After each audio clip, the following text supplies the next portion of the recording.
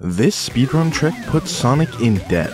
Normally, when Sonic turns into his super form, he's limited by the rings in his wallet. In Sonic Superstars, Sonic has a credit card with no limits. This means that he can go all out in super form with no time constraints. To use this forbidden technique is actually pretty easy. First, you need to get the 50 rings required to activate his super form in the first place. When you go to actually channel the transformation, you have to cancel the animation right as it's about to go off. To cancel the animation, you have to press the bumpers, and if you time it correctly, Sonic's rings won't ever start to deplete. If Sonic's credit card doesn't get denied, you should have activated the trick, and Sonic's wallet is safe. Subscribe to help Sonic get out of crippling debt.